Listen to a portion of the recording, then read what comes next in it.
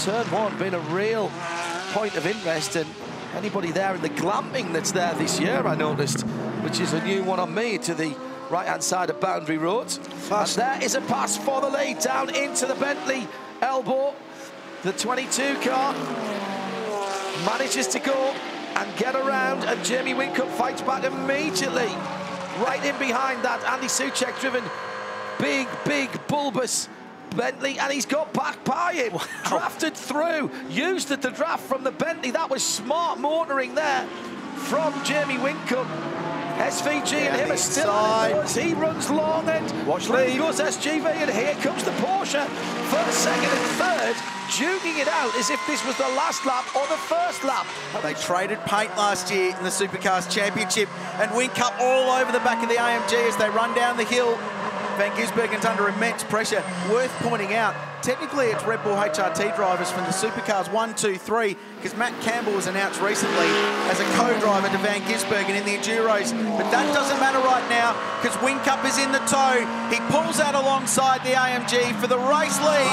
There's contact, there's paint, there's dust and debris, and he goes through and grabs the lead. My goodness.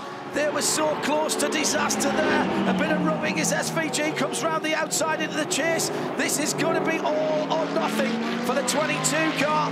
They know that if this Mercedes AMG can't get back past the bright red Ferrari, they are in real trouble. And that might just be the move of the race. The story of the race, the tale of the tape, will show that pole position car led the most race laps, had the fastest race lap, and then went on to win the race by a full lap. But that barely scratches the surface of the 2017 Liqui-Moly Bathurst 12 hours.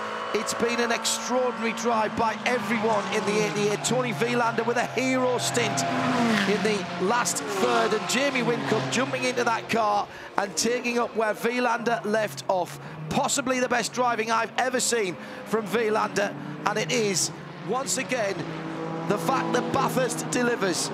The Alan Simonson Trophy taken by this team yesterday, and they'll bring the bright red car home to win it round the final corner. 2017 belongs to the 88. Ferrari win at Bathurst for the second time. They back up their 2014 victory with a win to kick off the 2017 Australian motor racing season.